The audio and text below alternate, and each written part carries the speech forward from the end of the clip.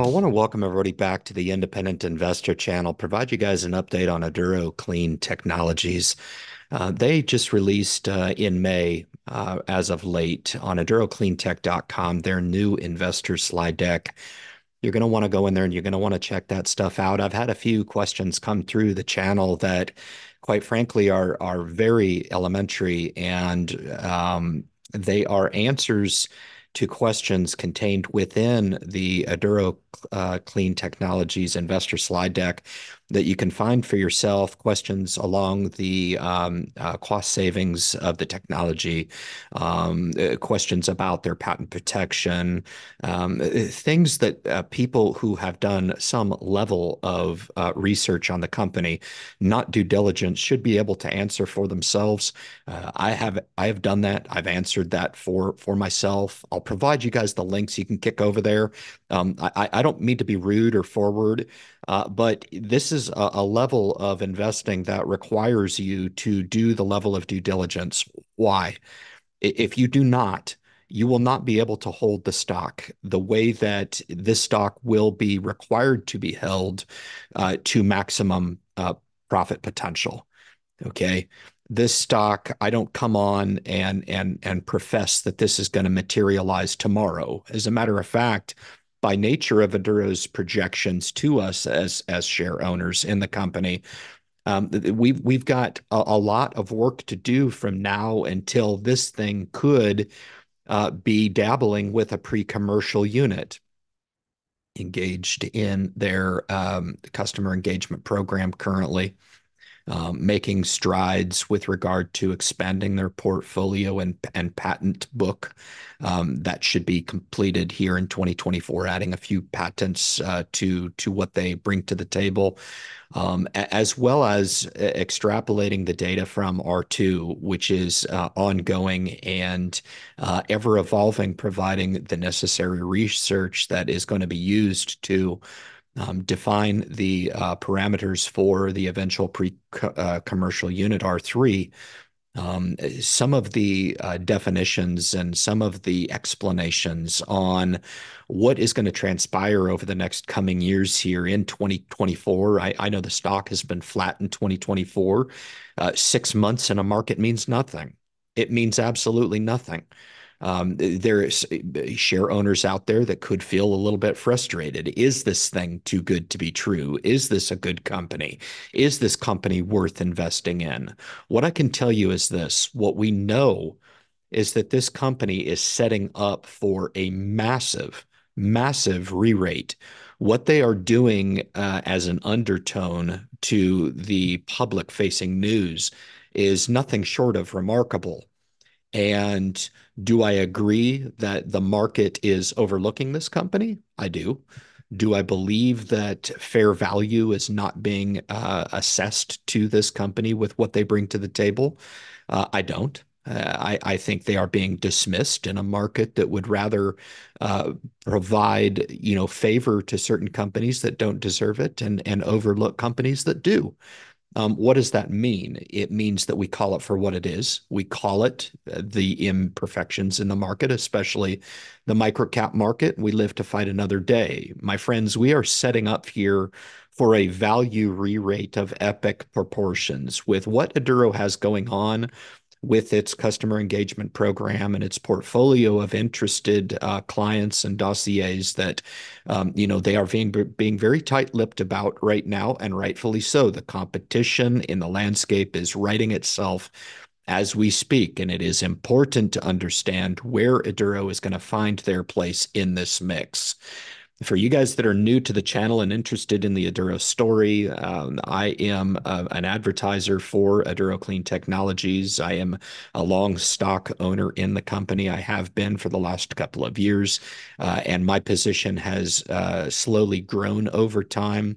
I will provide you the updated share position as well as the levels of my interaction with Aduro Clean Technology. Those disclaimers are provided in the description below for your perusal, and you can understand kind of where we come from and why we provide this product to help shore up some of the disconnect that I believe exists within financial markets. If we left it up to the microcap space, Aduro Clean Technology would go unnoticed. And for you guys that are being provided this notice ahead of that potential re-rate, I think you guys can consider yourself lucky in that we provide you the links to the Adura story. You can provide yourself the opportunity to do your own due diligence on this company and potentially follow the company. And maybe if you deem appropriate for your own investing style and portfolio, potentially taking a stake in the company the way that I have. But I'm going to kick in and I'm going to highlight a few slides, not all of them, in the new investor profile, the things that I thought really help clarify some of the questions that I've got through the channel. Let's kick in and we'll do a little bit of deep dive on some of what I thought was important in the newest investor slide deck. When we're discussing the magnitude of the plastic problem, I think this slide speaks to the benefits of the hydrochemolytic technology. There's a lot of companies working on solutions, but I think the important part here is to understand how Aduro could differentiate themselves from the rest of an industry that is looking to penetrate a very sizable addressable market, and we are in the early innings. So in your deliberation, it is important for you to try and differentiate between the companies and the solutions, and especially the technology, the chemistry that is being applied over each of these applications, and determine for yourself which ones will have that competitive advantage. My money is with Aduro Clean Technologies.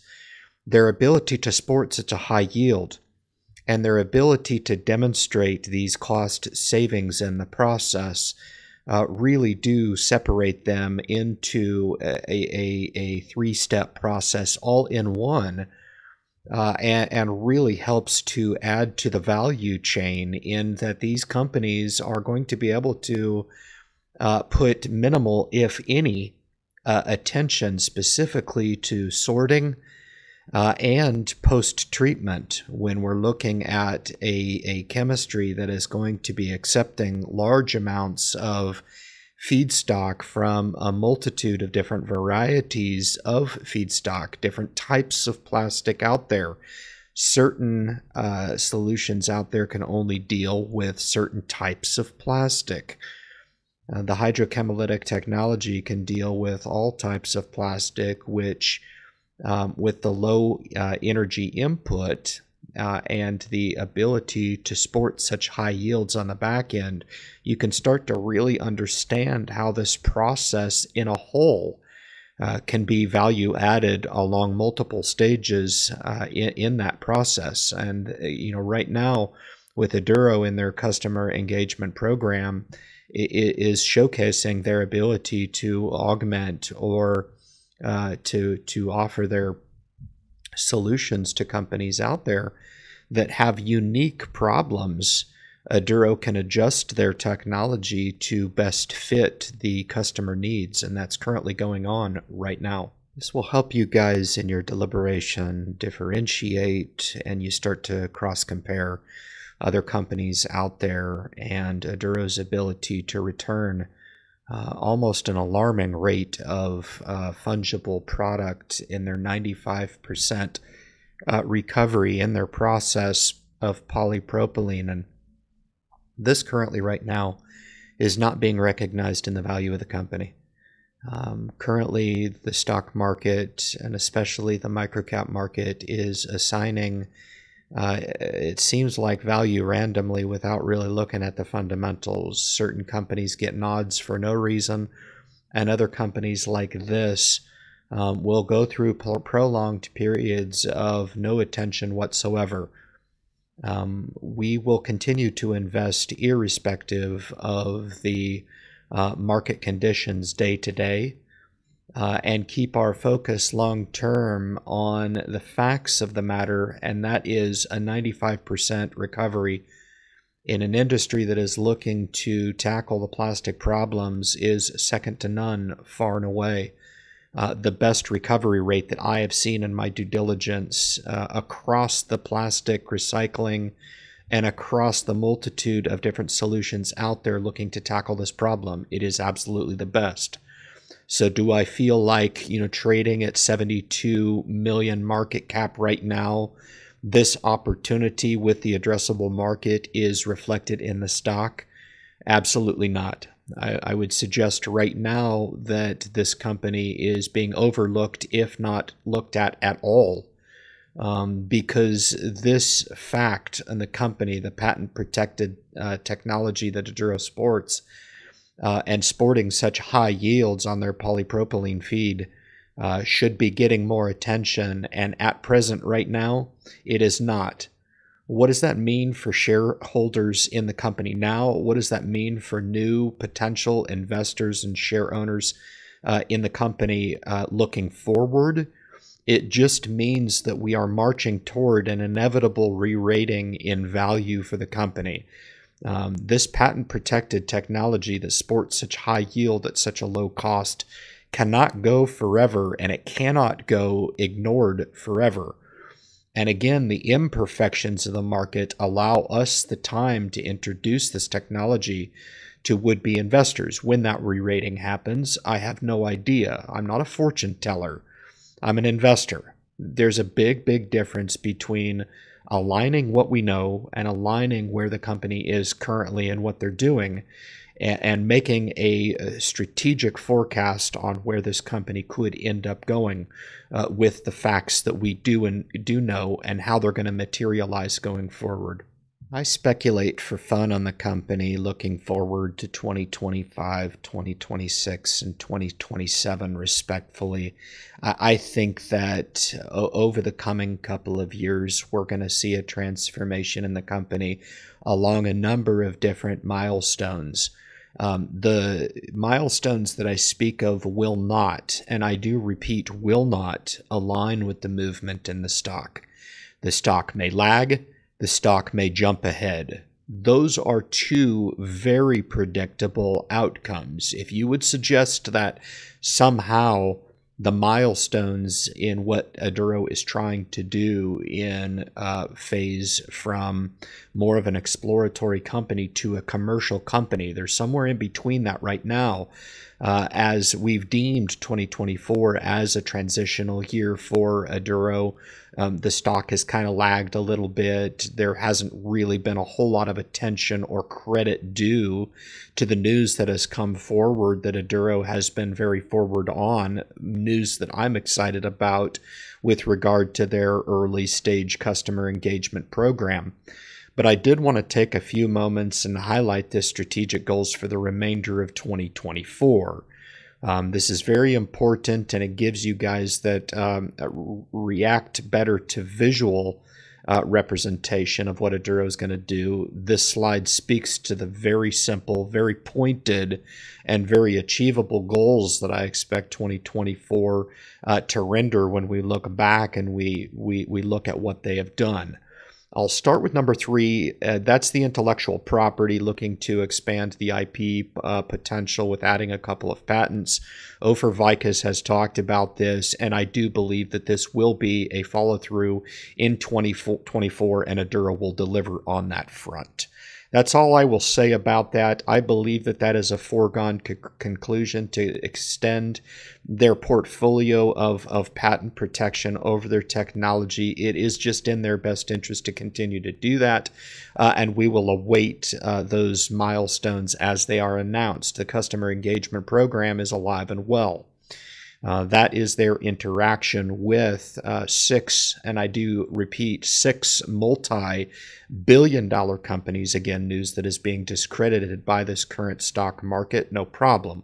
We'll continue to be patient. Would-be investors have to understand that this stuff takes time. Those engagements are very, very real, as well as their current interaction with what on the last disclosure was close to 20 companies out there that have shown interest in the Aduro Clean Technologies initiative. And number 1, the next generation process.